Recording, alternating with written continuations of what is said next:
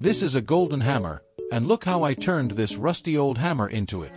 First, I had to strip away that thick layer of rust, which is basically a mix of iron hydroxides and iron oxide hydroxides.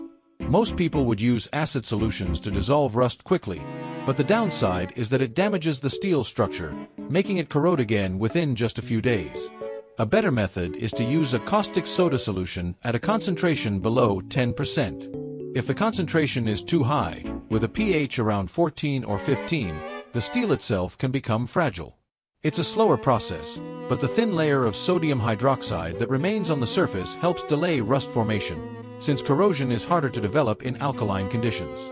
This cleaning becomes faster if the steel is galvanized, like this piece. After repeatedly dipping and rinsing the hammer, I decided to heat the solution to about 176 degrees Fahrenheit, 80 degrees Celsius. That allowed me to finish the pre-treatment of the steel with just 3 more washes. To further protect it against corrosion, I could polish and then paint, galvanize, or even coat it using a sacrificial metal. But instead, I decided to try something unusual for iron: anodizing. That's why I polished the hammer until it shined, so it would reflect light beautifully after the treatment. And honestly, just for this much work, I think I've earned a thumbs up already. The anodizing process for steel requires very specific conditions: a 50% caustic soda solution, a durable titanium electrode connected to the negative terminal, while the hammer is connected to the positive. The bath must also stay above 140 degrees Fahrenheit, 60 degrees Celsius.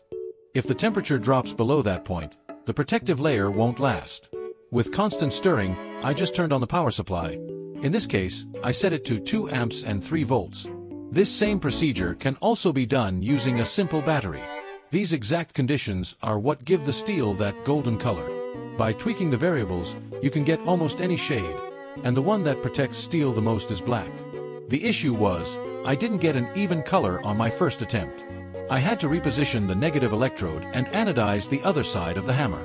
But here's what really matters. Through this process, the hammer gains a protective layer of magnetite, which keeps the iron from rusting again. It's a low-cost technique, and the author of the article I followed suggested using it for Damascus steel blades, posts, and tools like hammers.